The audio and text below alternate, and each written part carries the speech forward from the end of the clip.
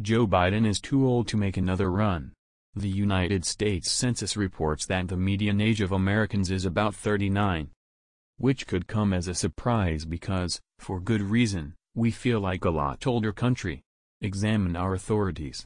Joe Biden, the president, is 80. Mitch McConnell is the minority leader. Chuck Schumer, the majority leader, is 72 years old. Dianne Feinstein, the oldest senator, is 90 years old. Asking if that is too old is the incorrect question to make. Of all, people can work and be productive until they are quite old. We just saw Edith Renfrow Smith, who was 109 and still producing jelly. But things happen. Feinstein has struggled to do her job. McConnell froze in the middle of a news conference Wednesday, standing silent and stricken until he was led away. He returned later and declared himself fine. Maybe he is fine. But the writing is on the wall. As I like to say, you can ignore facts, but that doesn't mean facts ignore you. As Francis Hopkinson Smith once said, the claw of the sea puss gets us all in the end. Sooner or later, the strong riptide drags us out to that cold, dark ocean from whence none returns. Opinion. No wonder we cling to the dry shore.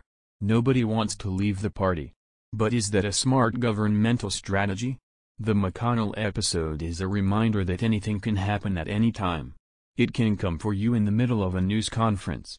And the older you are, the closer you are to whatever is going to eventually come and get you. That's why those handicapping the 2024 election are deluding themselves. The life expectancy of an 80-year-old man is 7 years, meaning that should Biden be re-elected, the oldest president ever, he'd be pushing his luck to reach the end of his term. Right now, Biden gives very few news conferences and hasn't sat down at all with a reporter from a major newspaper.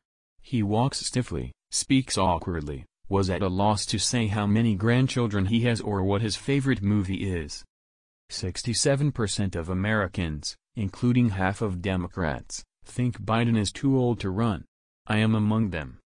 It isn't that he hasn't been an effective president, from marshalling European support for Ukraine to his infrastructure bill. The question is, will he remain so until he's 86? Are we willing to bet our country on it? This is where his probable opponent comes in.